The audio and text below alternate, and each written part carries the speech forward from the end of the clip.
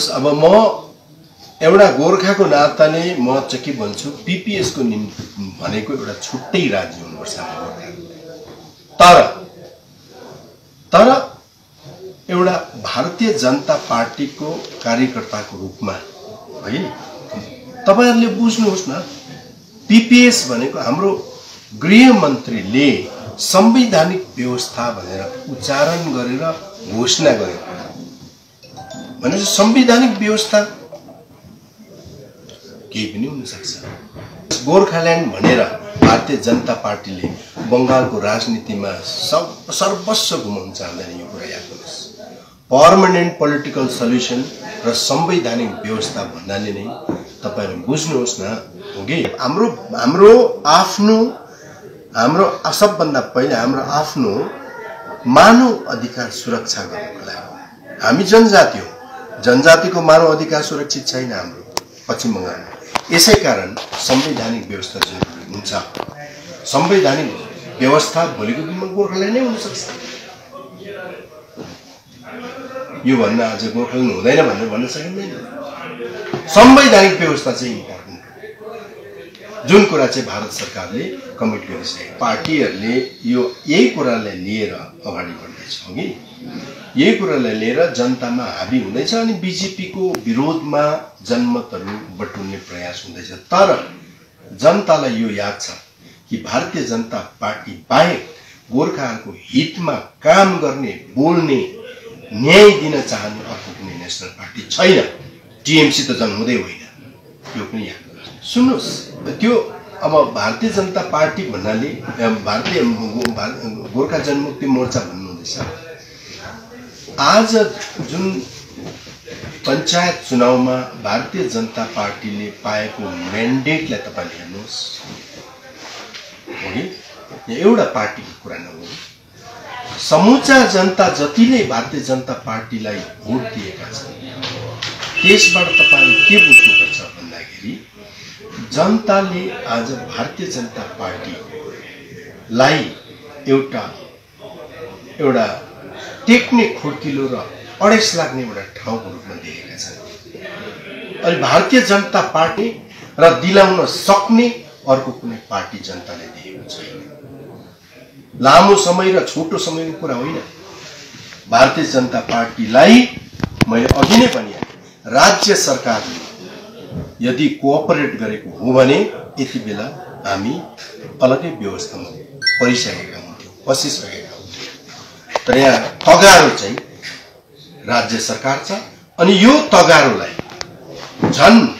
बलियो बनाउने काम राजनीति यो पहाडको राजनीतिक पार्टीहरुले गर्दछ पठाको यसमा किन विलम्ब भयो हेर्नुस् ट्राइबल स्ट्याटसमा रिकमेन्ड गरेर पठाएको भन्ने कुरा तपाईले सुन्नुभयो तर तपाईले एउटा कुरा चाहिँ याद गर्नुहोस् जुन चाहिँ शान्त छेत्री ज्यू सांसद हुनुहुन्थ्यो उहाँले आरटीआई गर्नुभएको थियो रजिस्टर्ड जनरल अफ इन्डियामा उहाँको त्यहाँ रिप्लाई तपाईले हेर्नुभयो भने तपाईले पाउनुहुन्छ कि त्यो रिकमेन्डेसन कम्प्लिट छैन त्यो रिकमेन्डेसनमा एन्थ्रोपोलोजिकल रिपोर्टै छैन त्यसको लागि दुई पल्ट रिमाइन्ड लेटर लेखेको राज्य सरकारलाई भन्ने पनि आरजीआईले ट्राइपार्टाइट मिटिङमा भन्यो तर अहिलेसम्म त्यसले गर्दाखेरि यो राज्य सरकारको जुन चाहिँ रिकमेन्डेसन भन्नुभयो नि यो आँखामा धुलो हालेका मात्रै लाग्छ यदि उनीहरुले रिकमेन्डेसन पठाएको हो भने ट्राइपार्टाइट टकमा आएर भन्नु पर्थ्यो नि त उनीहरु ट्राइपार्टाइट टकमा आएर आरजीआईले उनीहरुले जवाफ दिनु पर्थ्यो नि त हेर्नुस् त उनीहरुले गुल्चे खेलिरहेको छ त्यसकारण सेन्ट्रल गभर्नमेन्टको अगाडि बोल्नु उनीहरु सक्दैन त्यसले गर्दाखेरि उनीहरु स्क्रिनदेखि बाहिर बसेर षड्यन्त्र मात्रै गरिरहेको छ त स्टेट बिना सेन्ट्रलले त पोलिटिकल विल छ त गर्नु सक्छ नि हेर्नुस् पोलिटिकल विल भन्नु हुँदैन संविधान छ पोलिटिकल विल भन्दैमा संविधानलाई उछिनेर जानु कुनै पनि पार्टीले सक्दैन अनि भारतको भाजपाले त्यो गल्ती गर्दैन पोलिटिकल विल भन्दैमा भाजपा आफैले सरकारले राम मन्दिर बनाउने बिल पास गरेको हो कि यो त सुप्रिम कोर्टले अन्तमा निर्णय यस्तो त्यसले गर्दाखेरि विल पावर छ, तर त्यो समय र संवैधानिक एउटा व्यवस्था यस्तो बनिनुपर्छ जसले गर्दा त्यो विल पावर हामी भारतीय जनता पार्टीको सरकारले देख्नु। यस्तो हो, कर्नाटकमा अपोजिसन पार्टी कांग्रेसहरूले एउटा गठबन्धन गरेर एउटा मिटिङ गरिरहेछ। त्यसकै हाराहारीमा एनडीएले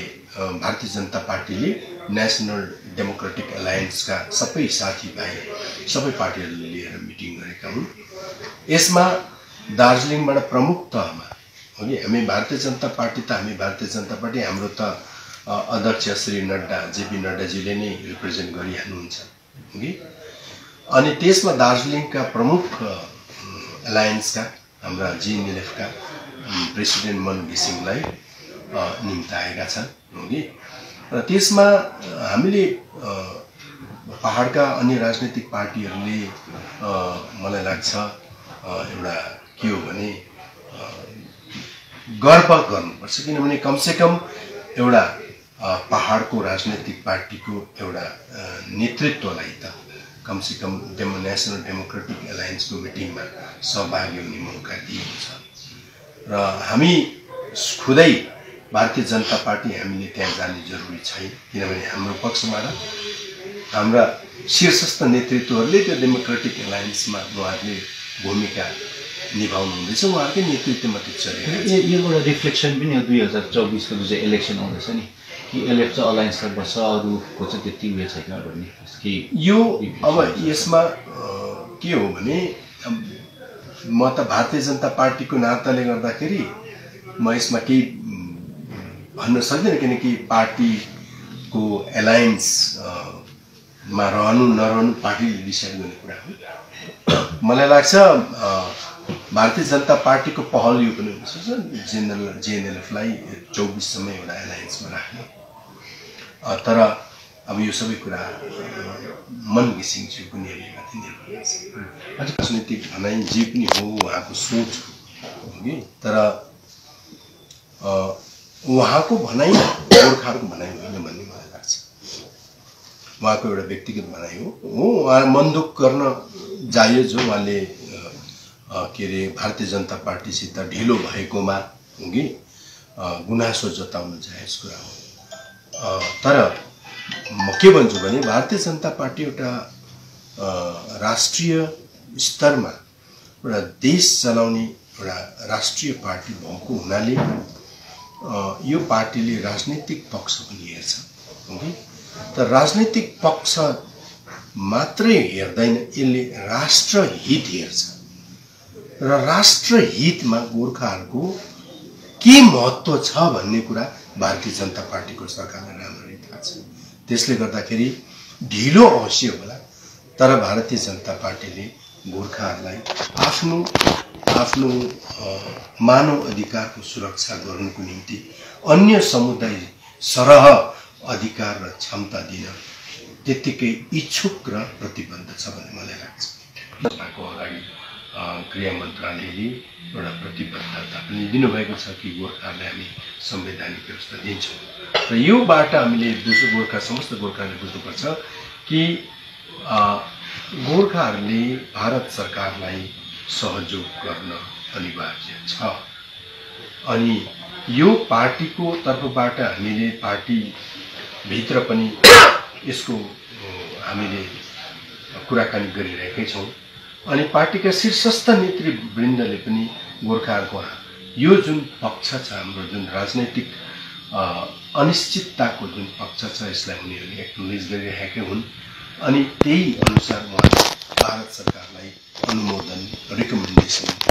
सरसल्लाह सुझाव राख्नुको एउटा कमिटमेन्ट दिएर काम गरिरहेकै छ हो कि। यो होइन कि भारतको सरकारले गोर्खाहरूको जुन मुद्दालाई सङ्कल्प पत्रमा लेखेर त्यतिकै छाडेको चाहिँ कुरा होइन कि। र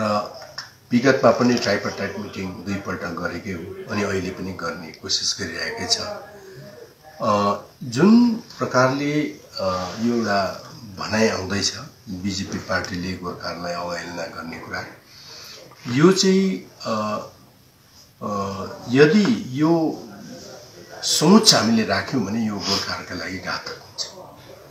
बीजेपी पार्टी सिवाय गोर्खाहरूको निम्ति केही गर्छु भन्ने र गर्ने क्षमता राख्ने कुनै पनि राष्ट्रिय पार्टी छैन। त्यसले गर्दाखेरि आज बीजेपी पार्टीको सरकारले ट्राइपार्टाइट मिटिङ गरेर लोकसभामा सम्पूर्ण देशकै अगाडि संवैधानिक व्यवस्था हामी दिन्छौं भनेर वचन दिनु जस्ता ऐतिहासिक एउटा घटनाहरूले हामीले बुझ्नुपर्छ कि भारतीय जनता पार्टी गोर्खाहरूप्रति इमानदार छ, काम गरिरहेको छ। अनि जुनै पनि राज्यहरूमा भारतीय जनता पार्टीको सरकार छ ती जम्मै राज्यहरूमा गोर्खाहरू सुरक्षित छन्, सम्मानित छन्, प्रगति गरिरहेका छन्। कुनै पनि त्यस्तो 20 तारिखको डेडलाइन दिनुभएको थियो चिठी आउने, आज 20 तारिख हो, आएको छैन। उहाँले जुन भन्नुभयो उहाँको भनाइअनुसार हाम्रा भारतका गृहमन्त्री श्री अमित शाहज्यूसित उहाँको भेटघाटमा कुराकानी हुँदाखेरि गृहमन्त्रीज्यूले 20 तारिखभित्रमा एउटा ट्राइपार्टाइट गर्नुपर्छ भन्ने सुझाव राख्नु भएको थियो भन्ने उहाँले भन्नुभएको थियो है। र त्यही अनुसार उहाँले भन्नुभयो। तर मलाई लाग्छ ट्राइपार्टाइट टकको निम्ति गृह मन्त्रालय आज मिटिङको नोटिस आएन, तर मलाई लाग्छ यो मिटिङ उहाँले फेरि एकचोटि उहाँले गर्नुहुने जुन निश्चित गर्नुभएको छ त्यसमा उहाँ मिटिङ मलाई लाग्छ ट्राइपार्टाइट मिटिङ एकपल्ट चाहिँ भारत सरकारले पश्चिम बङ्गालको मुख्यमन्त्री, पश्चिम बङ्गाल राज्य सरकारलाई पनि अन्तिमचोटि पनि सायद यो वार्तामा बोलाउने उहाँले अठोट गरेकै हो र सायद यो जम्मा भारत सरकारले गरिरहेकै छ। मलाई लाग्छ यो मिटिङ हुन्छ नै है, अनि नोटिस कुनै दिन चिठी आउँछ नै।